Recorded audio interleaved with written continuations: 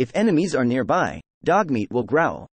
When instructed to find something, Dogmeat is capable of bypassing locked containers and doors, allowing access to items in containers beyond the lone wanderer's ability to pick.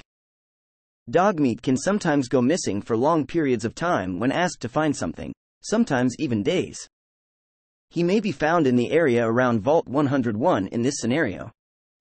At level 22, with the Broken Steel add-on installed, the Puppies perk can be taken so that when Dogmeat dies, a puppy appears at the main door of Vault 101. The Puppies perk has a second, unintended use that makes it possible to recruit multiple followers. See Fallout 3 exploits for more details. In Dogmeat's dialogue, there are scold and praise options. These have no effect.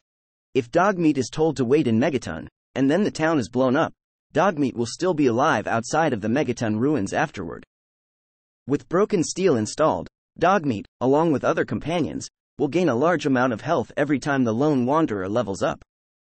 If Dogmeat is not present at the scrapyard, he should reappear after a few hours by waiting. Dogmeat appears in the ending cutscenes, even if he is never met, interacted with at any point in the game.